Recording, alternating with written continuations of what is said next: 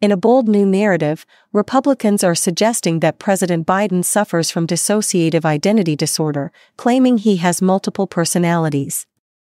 This comes after months of portraying him as an aging man with memory issues, then suddenly shifting to accuse him of being a criminal mastermind behind a purportedly rigged trial against Donald Trump.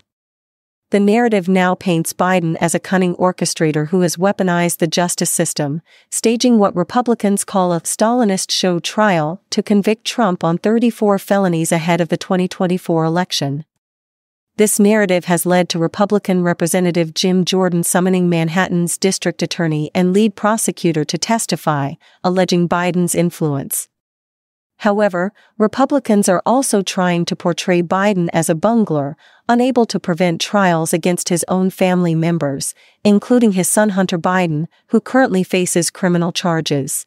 Despite these accusations, some Republicans claim that even these trials are rigged in Hunter's favor, suggesting a double standard in the justice system. As the political landscape becomes increasingly charged, with accusations flying from both sides, the real question is whether these narratives will stick and impact the upcoming elections.